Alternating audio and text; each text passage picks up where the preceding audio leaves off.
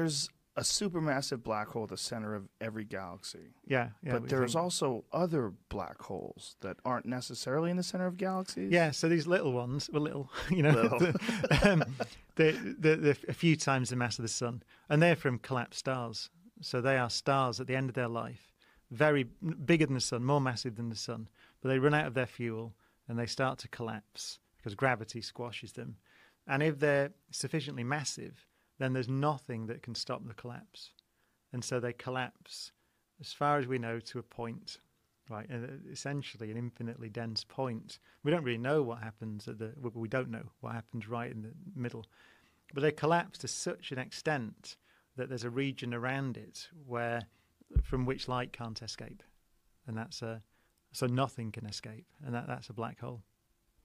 And what happens to them? Do they travel? Are they moving through space?